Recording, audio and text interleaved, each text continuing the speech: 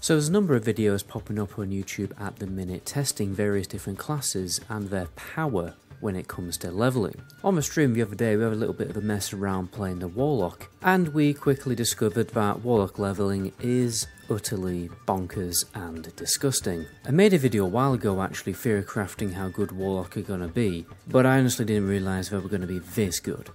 At this point you may as well be playing retail World of Warcraft, they are that overpowered. As a Warlock you are able to continuously pull mobs non-stop with your dots, and you've got insane healing to keep yourself topped up. They are just utterly unstoppable. It's actually quite a challenge to get your character killed. And now for an extremely interesting fact that will put you on the edge of your seat when you find it out. Apparently only 25% of the people who watch my videos are actually subscribed to the channel. So do me a solid guys, help me get 90,000 by the end of the year. Anyway, let's get on with it. So I should clarify that I'm doing this with pretty good gear, Black Temple gear with a couple of Sunwell pieces. But honestly, you can do this with fairly half-decent gear, you just won't be able to pull as much. But how on earth is this even possible? So the first big change in Wrath is how Siphon Life, or Siphon Life, is combined into the Corruption ability. And it heals an absolute truckload. And you can increase the effects with Glyph of Siphon Life. This increases the healing you get from Siphon Life by 25%, and then you can magnify that even further with Demon Armor, which is a further 20% increase. You also get a flat 15 increase from Shadow Mastery, and obviously there's a number of talents in the Infliction Tree that boost the damage of Corruption, and therefore boost the damage of its healing. Basically, when you put one Corruption on a mob, the healing you're going to get from Corruption on that mob will out-heal the DPS that mob is going to do to you. You do start to run into issues when you have way too many of the mobs attacking you at once, which is why you have to really stay on the move, because then the mobs are dealing damage to you faster than Siphon Life is actually healing you. So what do you do to actually achieve this? First of all, the key thing really is to stay on the move. If you stop moving, you are banging trouble. But the concept is very simple. You run around, tab targeting, or even click targeting, put Curse of Agony and Corruption on a target, and then that will guarantee kill that enemy. And you can do this on theoretically as many mobs as you want. You do run into issues sometimes, but with practice you shouldn't have any issues, because again, if you keep moving, you keep kiting, definitely with your movement speed enchant on the boots, as long as you keep moving you should be fantabby-dozy. In fact, it got to a point where I'd actually run into the mobs and start hellfiring just to kill them that little bit faster, although that does work out to be a little less efficient. Now I made a rough calculation. Obviously what I'd have to do is get add-ons on the Wrath of Lich King beta to make more accurate calculations, and I will do that when it is possible, but we're definitely getting over 800,000 experience per hour by doing this. And that's roughly 2 hours per level. So really it's no wonder that the world's first level 80 back in the day was in fact a Warlock, and he actually had a pocket healer to help him do that. Now I farmed at this location in Dragonblight where there's a load of ghoul mobs in a little ravine, and the mobs pretty much spawn instantly. After you've killed them all, which doesn't take very long at all, then pretty much by the time you've topped your mana up, well, another one will spawn and then you can just keep going. Obviously there are some limitations to this. Obviously there's competition for actually killing these mobs in the first place and finding a good location. This isn't the only good location that you can get. There's a number of insane grinding locations in Wrath of the Lich King. But the thing is, you know, if we're specifically talking about launch, first of all you can trick the server into putting you on a high level by going to Northrend later, by turning in some quests in Outland first, and like the TBC Classic launch, from my experience I had barely any competition for killing mobs in the open world because there was barely anyone around. And say for instance you're on a Alliance dominated server, you'd probably be able to kill a specific mob that only Horde have quests to kill that mob for. And obviously this is only a launch limitation. If you're doing this at a different time later in Wrath of the Lich King's lifetime, you're going to be absolutely laughing. Now I'll show you all the important talents that I have, starting with a demonology tree. So first of all, I'm obviously going to go down for Soul Link. That's 20% damage reduction, cannot complain at that, it's very very useful. Now the increased stamina on Demonic Embrace is quite nice, just a nice thing to have. And honestly, Fellow Synergy, I mean, I'm not really using the pet to take damage, so this is kind of a bit redundant to be fair. You might want to go for Improved Health Stone instead. and I've got Fell Vitality. And we will be using Demonic Brutality. I think I'd actually prefer to max this out actually rather than just get 2 points in it, because I will be using the Demonic Sacrifice quite a lot.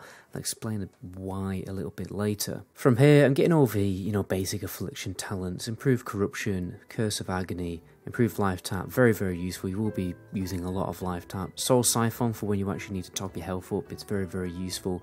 I am also using Improved Drain Soul because sometimes, like when the mobs are getting low health, I use this little macro that automatically targets the closest mob near me and drains souls, and I can ping pong drain soul between all the mobs and get loads of mana back. Fell Concentration, obviously pretty mandatory if you want to actually get any healing from drain life. Nightfall is very nice here. It will proc a lot. You have a lot of corruptions rolling on, so it's near enough active most of the time, and it's good at just getting those mobs down a little bit easier. Grim Reach, pretty essential to get bigger pulls going.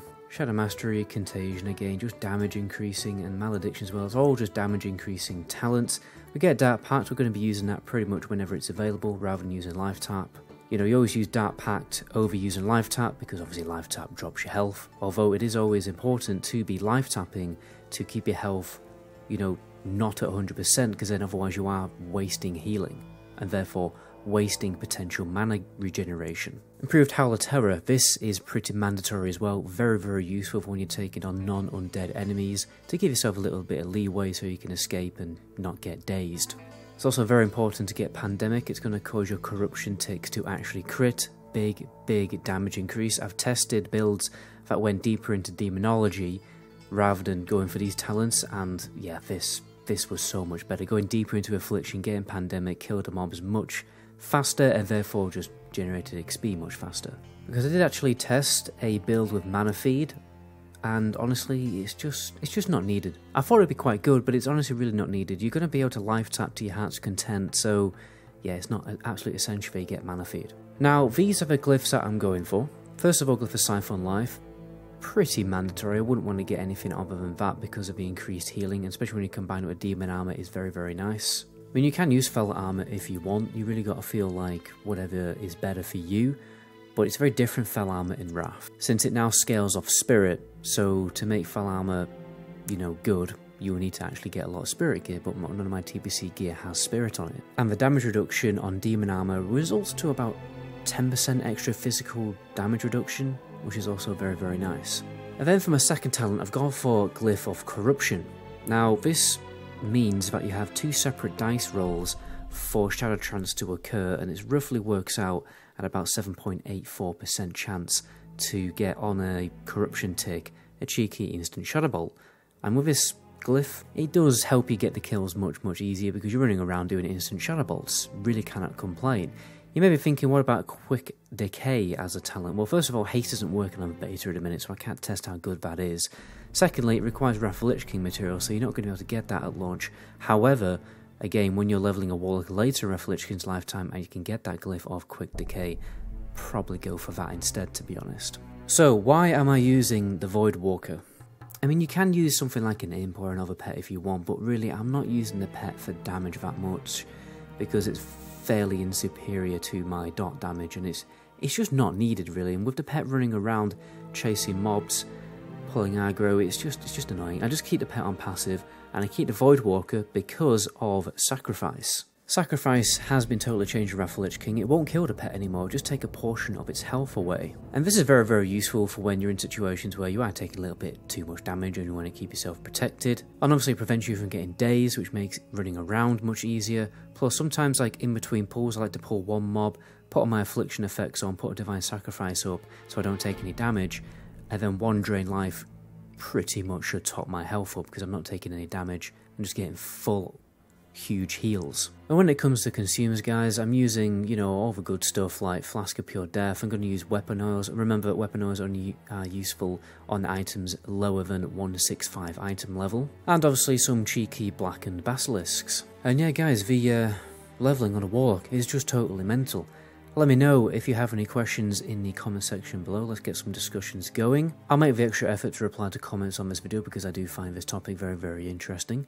Anyway, my name is MetaGoblin. To the next video, ciao.